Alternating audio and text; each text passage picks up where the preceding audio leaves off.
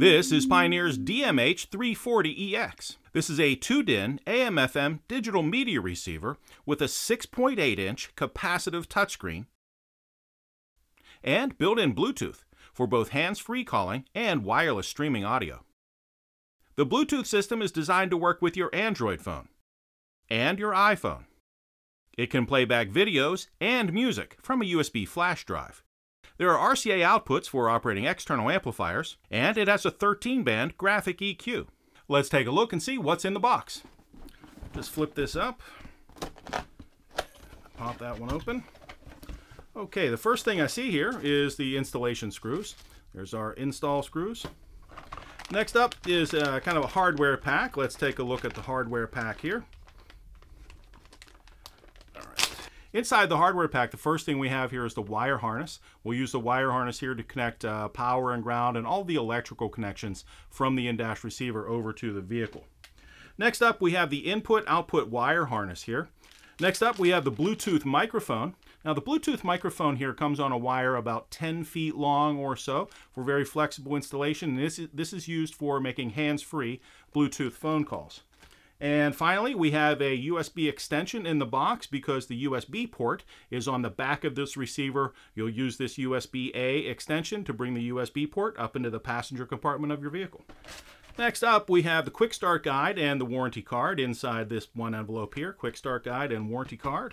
And remember that you can download a complete copy of the owner's manual for this product right onto your cell phone in PDF form from pioneerelectronics.com. And let's pull the receiver up out of here. There we go. This is a digital media receiver, and that means it doesn't play CDs or DVDs. You can see that it's a shallow chassis receiver, and that opens a lot of interesting installation options for different vehicles. The front panel of the DMH-340EX has the volume control right here. And this is the home button here. This is a digital media receiver, and that means it doesn't play CDs or DVDs. You'll do most of your interaction with the in-dash receiver through the 6.8-inch capacitive touchscreen. On the back panel of the Pioneer DMH-340EX, we'll start off with the AM/FM antenna from the vehicle, and that'll plug in right here. This jack is to plug in the Bluetooth microphone for making hands-free Bluetooth phone calls. The microphone is included with the in-dash receiver. This one is for using your vehicle's steering wheel controls to operate the receiver with the use of a third-party steering wheel control adapter. Here is the Type A USB port.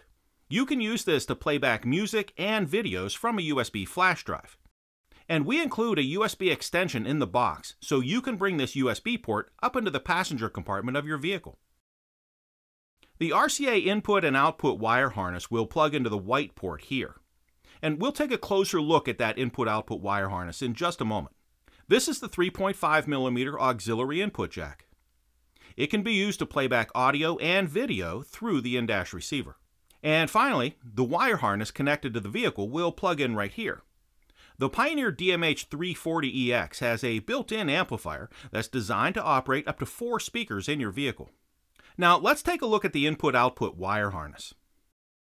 Here are the front and rear right and left RCA outputs, and a mono subwoofer output for operating external amplifiers. If your subwoofer amplifier has 2 RCA inputs, simply use a male-to-male RCA-Y adapter or splitter to connect your amp. And these are 2-volt RCA outputs. The brown jack here is the dedicated backup camera input.